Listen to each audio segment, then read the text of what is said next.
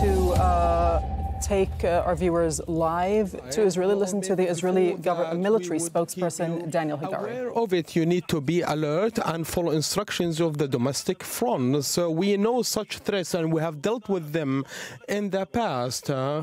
So once you hear the sirens and the alarms, you need to head to the shelters and you need to stay there for at least 10 minutes, no less than that. And you would be informed if you need to stay longer.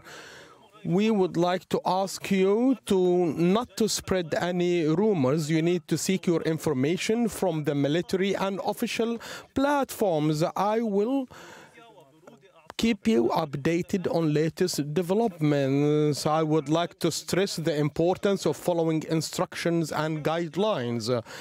Our military is well ready, on readiness throughout all its branches. We are in close coordination with the United States and our partners in the region to work against such launches and drop them down. We are on high alert and readiness by our Air Force. We also have other defense platforms. Our Air Force is excellent and on high readiness. However, we need to remember that defenses are not 100% effective.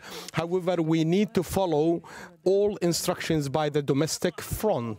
Question: the drones that have been launched, when were the sirens activated?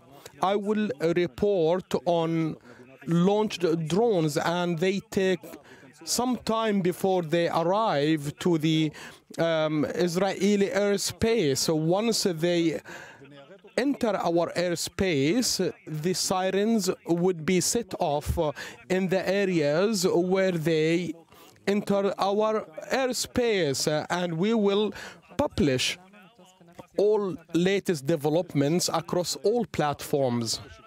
Another question: why the airplane Zion Wing is on deployment? There are things and platforms that are deployed to defend Israel.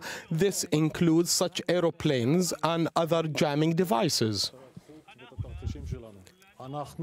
I will not go into details about our readiness and the scenarios that we have prepared. Our duty is to defend the citizens of Israel everywhere and where it's needed.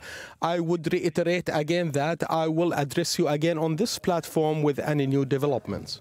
Okay, so that is the Israeli military spokesperson announcing that Iran